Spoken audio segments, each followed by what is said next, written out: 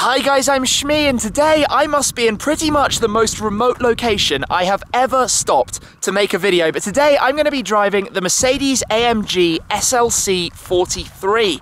Now I'm going to show you around the car, talk a lot about it, and then take it for a short test drive on a rather nice road that surrounds me here. But before we do so, let's talk a little bit about these new 43 engines and how they fit into the AMG lineup. So at the very top you have the other car that I've driven during this trip, the AMG GTC Roadster. That's AMG's sort of top in-house developed car.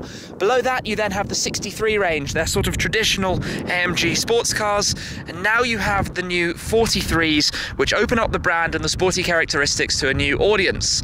Now I'm just going to quickly say that don't let the looks of this weather deceive you. It is actually very, very, very cold and windy here right now. But it looks so nice that I had to stop to take some pictures right here and get us started. So let's talk about this car. Let's start off with the engine. It's a 3-litre bi-turbo V6, 367 horsepower, 510 Newton meters. Obviously the engine is up front. It's a 2-seater roadster. It's rear-wheel drive. Many of the 43 engine cars can be had in 4MATIC versions, but this is just 2 wheels at the rear. Hardtop convertible, currently folded away into the rear. And the SLC is basically the facelift of what was the SLK. So it's a kind of relevant car to me because if you've been following my channel for an awfully long time, you might remember that my mother drives an SLK 350, which is effectively, I guess, the predecessor to this, the V6 engined version of the 2-seater. Now it's just got very, very windy on me, so please excuse me for that. I wish I had an additional microphone right now so that I could film slightly better, but this is quite a location to stop and check out the car. So it's looking very nice in this dark blue. With the AMG package you get the sport grille at the front with those sort of highlights all the way through it, but the one sort of central bar across either side of the Mercedes badge and the AMG logo just over to the side. You get a new look to the front sort of apron, the lower area, new wheels of course. And if we come around to the back, you've got the lip spoiler across the top of the boot lid. There's an antenna right in the centre, and then the twin exhausts on each side, a slightly different diffuser shape. Hey, I'm not alone, there's another car. If we come and have a quick glance at the interior, you can see we've got carbon fibre trim in here, the tan, or sorry, dark sort of brownish colour leather against the blue, looking quite nice. Harman Kardon speakers, and generally quite nicely set up. I mean, the old SLK of course was, and this is no less too, but let's just step in, hide behind the windshield for a minute, where we can be a little bit out of that wind, which is quite nice. Fire up the car with the engine start-stop button here. V6 comes to life. And then let's just hear it for a moment. Pull the door closed. You've got the dynamic selector here to put it into your different drive modes. So we can go into Sport Plus. You can hear the valves opening, the rev slightly rising. You get that raspy kind of V6 noise, restricted from revving too high at a standstill, but obviously when driving up to about 6,500 RPM, and we'll discover more of that in a second. So that's a quick introduction to the car. On the inside, I like that, the IWC watch clock in the centre on the dashboard, but I think we shall take it for a little drive. Now before we get on the road initially, I'm going to pop the roof back up, which you do by opening this console. Press and hold the button forwards, it opens up the boot to the back, and then the panels come up over our head. So it's a slightly slow process, not the quickest in the world to have that folding hardtop, but obviously when you've got the hardtop in place, you have slightly more by way of driving dynamics and rigidity to the car by having the roof, and then you have a separate control to do all 4 windows, including the rear. So with the car fully closed up, let's pull it into drive with the selector. We're still in Sport Plus at the moment, so I'm going to put it back into the standard mode, which is Comfort. I'll show you those as well when we get back. You've got individual, so you can configure it, Eco, Comfort, Sport and Sport Plus. Those configure the gearbox, the steering feel and the ESP settings in this car, so not a huge amount. Now let's get off this dirt and onto the tarmac. Well, we've got a road that's very nice in terms of twists and turns, but it's quite rough and bumpy, so giving the car a little bit of a test, I suppose. But it's quiet, it's comfortable, it's got the 9-speed gearbox, so automatic gearbox. 9-speed basically means it's forever probably going up and down, but you don't feel any of it. Some performance stats: 0 to 62 miles an hour, 100 kilometers an hour is 4.7 seconds. Top speed is limited to 250 kilometers an hour, 155 miles per hour, as you probably expected, to be honest. But driving it like this, comfort mode, it's relaxed, it's gentle, similar kind of, I guess, feedback as when I drove the GLC 43 Coupe, which had the same engine in it. So let's turn it up through to, well, sport mode initially. Let's drive it automatically in sport, where you can just hear a little bit more engine noise, but not much dramatically without accelerating. One more press, and we've got Sport Plus, where it drops down some gears. You start getting some exhaust crackles. There we go, and a little sort of, I don't know what to call it, burp on upshift. Oh yeah, there we go. And you can press M here to keep it in manual. Seamless shifts. Very nice feel to it. It's very clinical, if that makes sense. It seems to feel like it all comes together very nicely. Go. So, roof back. Oh yes. This is again in that power band where you can use it, you can accelerate, you can get up to the red line without feeling like you're committing some atrocious crime. Ride is firm, undoubtedly, but then this is a very hard road. I can feel there's a little bit more shake to the car already with the roof down. It's quite interesting how immediate that is. Always going to be the problem with keeping a car like this rigid. Oh yes. Yeah, I don't know how much of the crackles you actually hear through the microphone. So let's think about things that, I guess, are not necessarily so positive. Firstly, brand image. SLK, now SLC, is it a bit of a hairdresser's car? To drive, it doesn't feel like it. It's the same as sort of a Boxster. It feels now like these cars have got to proper standards, especially an AMG trim. You know, you're looking at carbon, you're holding a nice steering wheel. The car looks aggressive with the body kit on the outside. Yes, maybe it's not fast enough. When you think about the price you're paying, 367 horsepower isn't a huge number for the amount of money, but it's fun. It has some sporty character to it, and you know, that's the whole point of this AMG line, to open up at a different price point. You have the 43s under the 63s in some cases, you know, the C-Class, for example, the E-Class. This car, being the SLC, is obviously renamed to give that SLC designation, to make the point that it's part of the sort of C-Class line. So the engine is the same configuration as, let's say, the C43 Cabriolet in terms of power and torque. Obviously, performance figures vary slightly depending on weight and size and 4MATIC or just rear-wheel drive.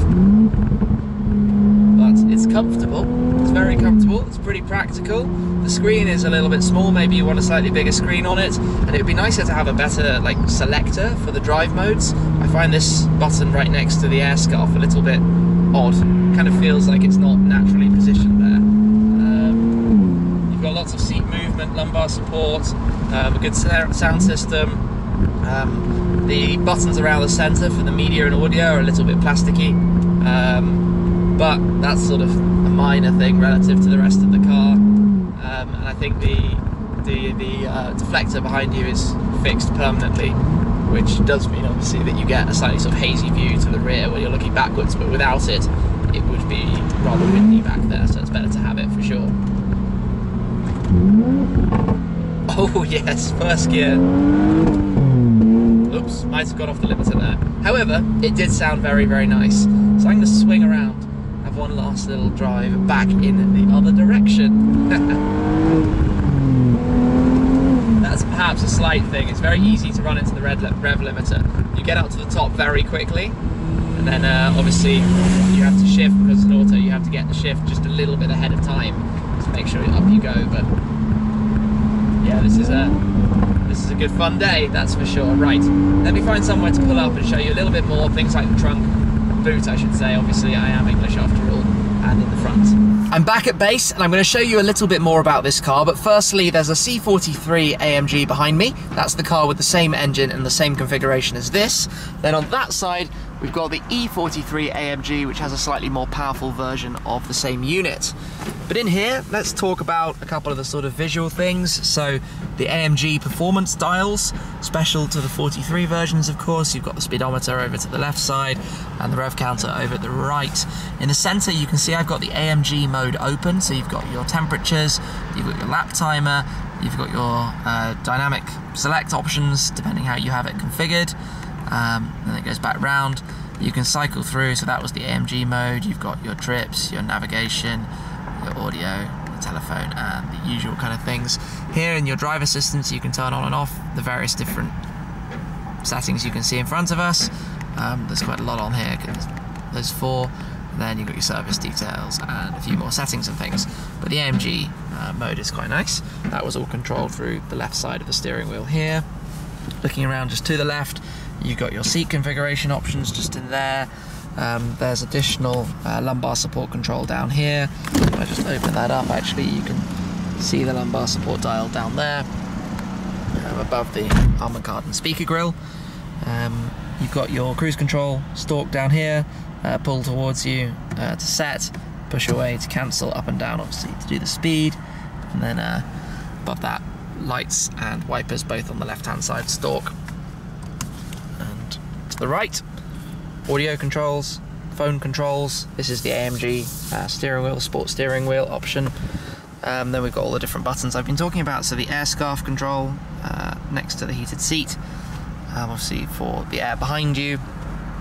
The way this is all quite neat and not necessarily over clustered down at the base. Then you've got those controls for doing the roof mechanism, or for independently doing all 4 windows, should you so wish as well. With that, then behind that, just a nice storage box as well, with enough space for gear and the like. So let me turn this off for the moment and hop on out. Let's open the bonnet, lever down here, give that a pull, come round. Easy to find. This colour in the sunshine is very nice. Oh, the red stripe as well, that's quite cool. So that's the new 43 unit, not much to see beneath the large cover over the top, but 3 litres of bi-turbo V6, 367 horsepower, 510 Newton meters. Drop this back down. There we go. The colour is lovely. Gorgeous. Come around to the boot as well. Open this up. You'll be able to see the roof in here. So when the roof is in place, it sits like that. You have some sort of access. You can see I've got a suitcase in here and a laptop bag. Hopefully you can just about see inside. So you've got some storage space. If the roof is up on the car, you can move this tray and tuck it back. So let me demonstrate that actually. I think I've probably shown you this earlier in the video, but you can do the roof mechanism from the key. So triple press and hold on the 3rd press will start the mechanism doing its thing. Watch all of this happening. It's quite cool watching this. Some kind of transformer thing happening. And then finally the windows. There we go, all done. Unlock it again. You can open the boot either with the button or you can hold it on there. Then when you open this up, you can put this tray back in there and have quite a large boot actually, so it's kind of lots of space or whatever you need. The one other thing I want to show you is the roof. It's got the glass roof option. So if I jump in here quickly, I don't know if I need to start it up to demonstrate this, but I will. So it has this roof, the translucent roof, that you can control and make brighter or darker, depending on what you want. That's done with this button here at the front of the window. So there we go, open, now it's a sunroof. Now you're not going to get burnt. Well, not burnt, but overheated, shall we say. So that's quite neat. Right, for the minute, let's turn this back off and start wrapping this one up. It's been an enjoyable drive with the SLC 43 AMG. This particular car looks very nice in the blue paint. And I think overall, it's quite an impressive machine. It drives very well. perhaps a little bit more power might be something quite nice to have out of it, just a tiny little bit. But on balance, it's a pretty good machine. So there we go, that's kind of a look, some impressions, not necessarily a full technical over-the-top review, but just what the car's been like to me to enjoy and drive, and showing you around some of the controls and configuration inside as well. So thank you very much for watching, guys. Hope you've enjoyed the video. Make sure you're subscribed for plenty more, and I'll catch up with you again very soon. Cheers!